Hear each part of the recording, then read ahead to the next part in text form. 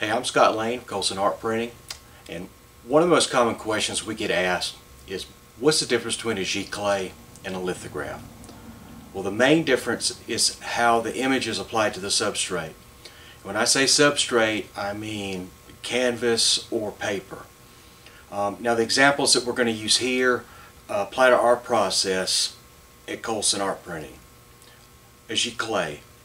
The Giclee is simply a high-end inkjet print.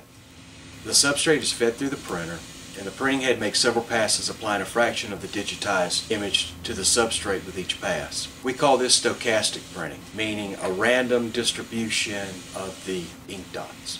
An advantage of Giclee printing is you can print on demand and as many as you need.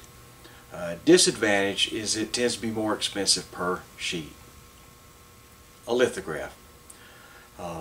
Here we use acid-free paper and fade-resistant ink. Now, the lithographic process with an offset press has many more steps. First, we need a digitized CMYK image file to produce the offset plates: cyan, magenta, yellow, and black. Now, we can add other colors using additional plates, calling these spot colors. But for our purposes here, we're going to stick with the standard 4-color process.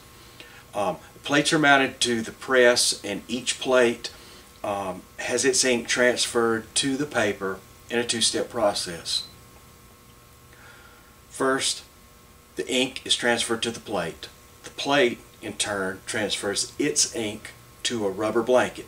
The rubber blanket, in turn, transfers its ink to the paper using rolling pressure.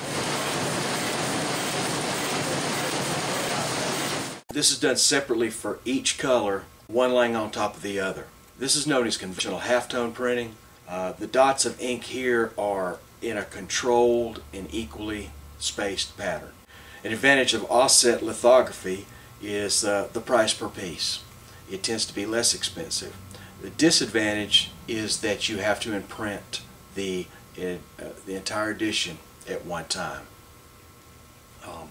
Thanks for stopping by, looking at our video.